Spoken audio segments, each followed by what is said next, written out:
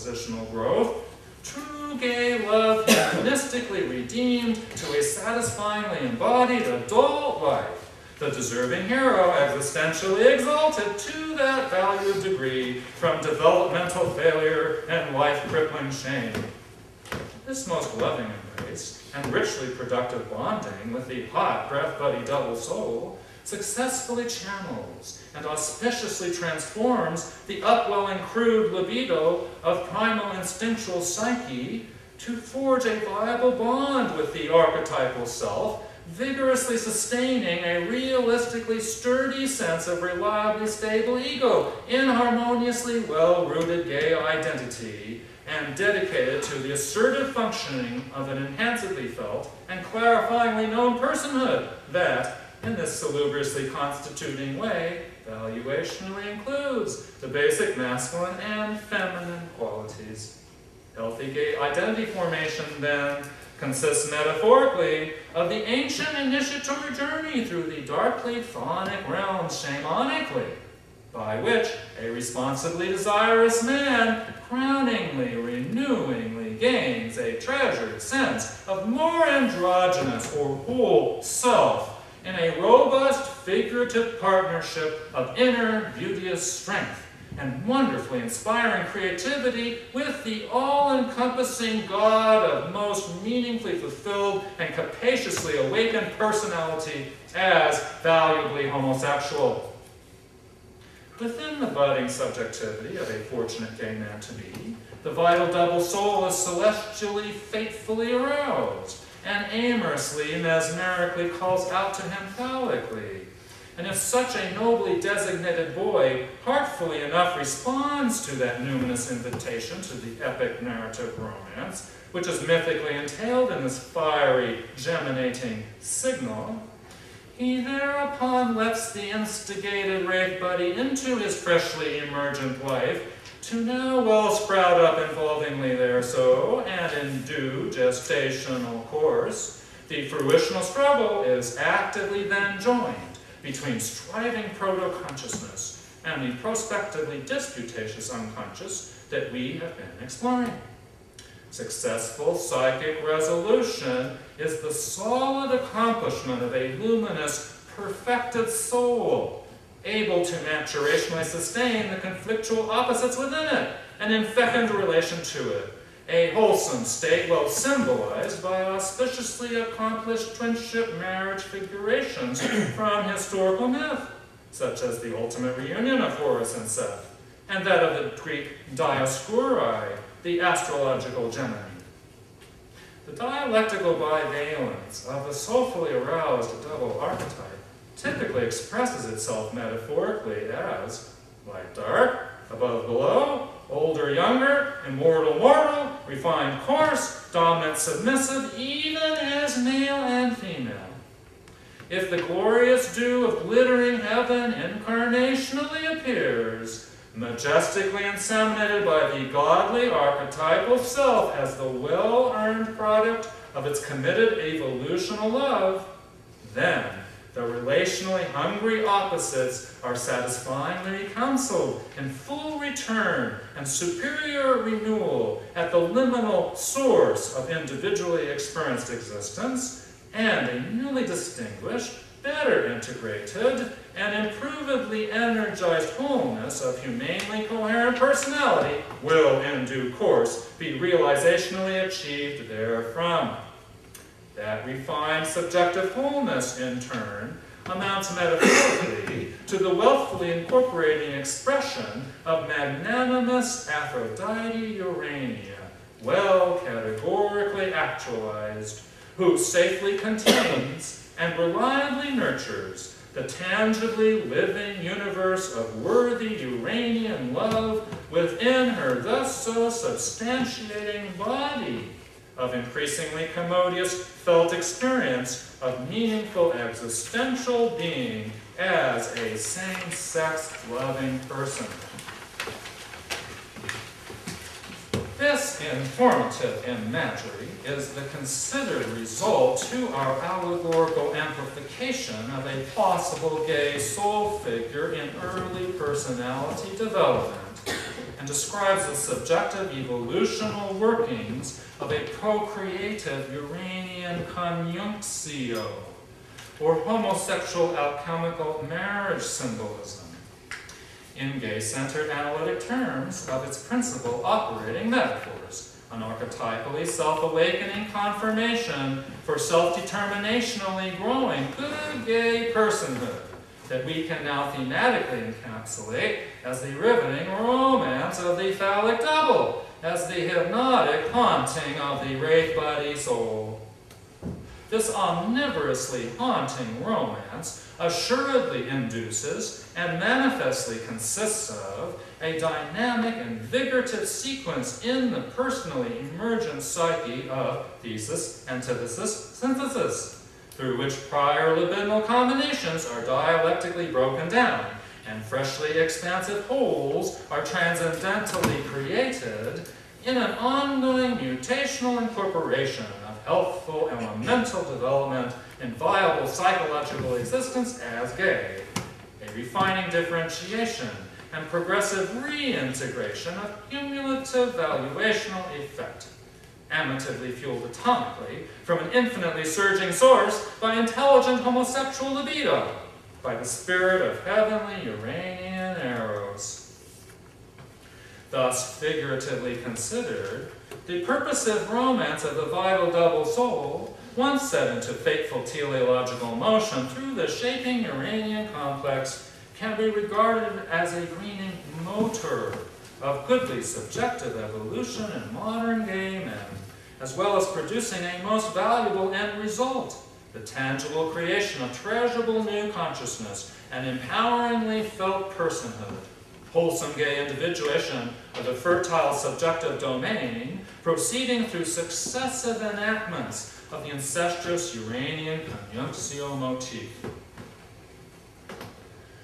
The twin soul itself, as we can see in exploring the related ancient Egyptian idea of the ka, can further be amplified as actually consisting of 7 constituent pairs of complementary aspects, thematically articulating a qualitatively ascending nutritional sequence, from elementary subsistence to splendor and radiance, with each satisfied pair forming an improved mental step on the resulting transportive ladder of its aggregate embodied maturation.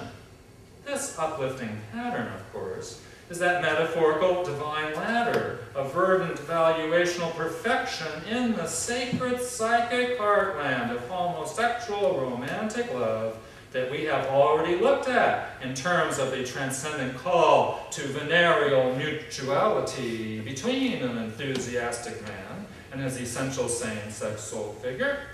And from this comparative observation, it can be considered that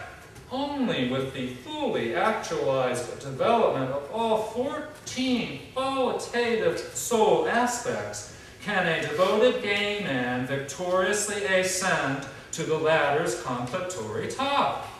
Just as the shining sunboat is successfully harnessed in Egyptian thought with Ra's 7 pairs of renewed soul twin qualities when it triumphantly conveys him beaming anew into the virgin sky at dawn. You might well imagine, then, that insensibly considering the likely shape of wholesome gay individuation to its entire psychological completion, we could analogously see the aggregate body soul itself materializationally develop with the ego along a larger Uranian ladder through 7 distinct forms, 7 shining epiphanies of the originatory inspiriting essence, each brightly constituted form even more richly refined compositionally than the one before it,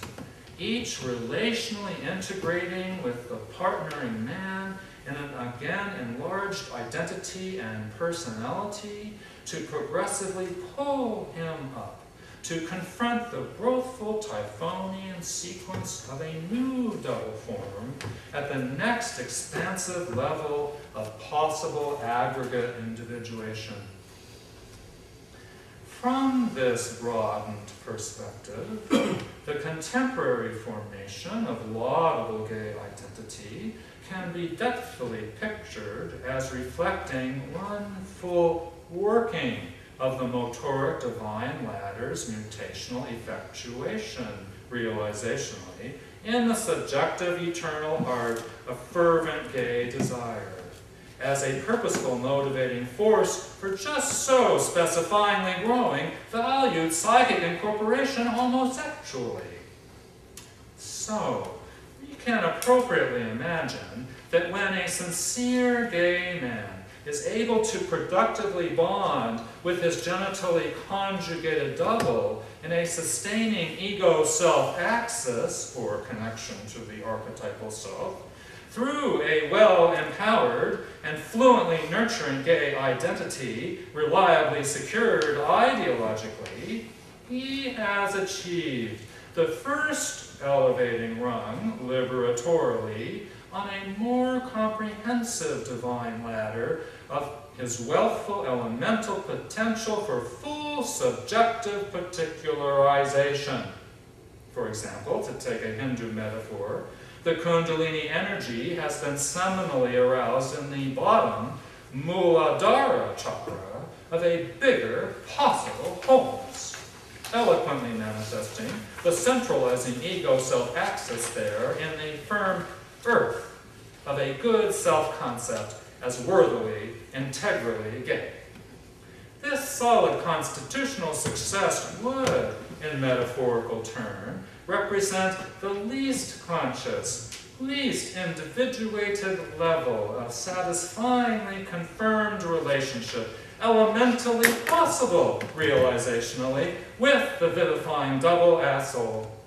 but also as capably containing the still more estimable potential for 6 additional forms of increasing constituent perfection within itself, each in generational succession, procreatively rising from the prior one through greater conscious self-realization,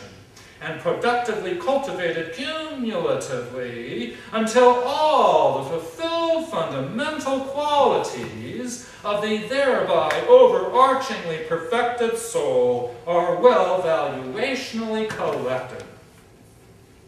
Such a larger appreciation can accordingly motivate, in the now integrated gay ego identity, a more advanced transformational undertaking to more purposefully work with one's own personal psychology within this much extended mythic context. First, that endeavor actively entailed in fairly facing one's psychic shadow side of complicated feelings and private themes, through which a more fathomful layer of transpersonal symbolic involvement can be better gradually apprehended and partnered, particularly with the aid of relevant facilitative methods, such as Jungian dream work, amplification, and active imagination, about which I will have more to say in subsequent talks. Sure logistical efforts to enter this wealthfully more verdant portal of superior gay becoming will likely lead, symbolically, to better enlightening participation in that incestuous sacred union mysterium which, in the imaginal comprehension we are here following out, is of the largest prospective importance to meaningfully gestating subjectivity homosexually. An archetypally sourced hieros gamos, or sacred marriage with the soul brother double, that wondrously and obscenely recreates, in same-sex loving form, the creational font of the originating primal scene, whose joyous wedding ceremony reversingly ends fatefully in that bleak mortality, initiatorily leading necessarily into the foreboding but fruitful underworld, now opened up accessibly through painful feeling life, thoroughly related to, expressed, and processed. The ultimate product of such a heartfelt, sacrificial undertaking will felicitously be the shining golden disk of gloriously revealing wisdom, the all-endowing elixir of magnificently refined life,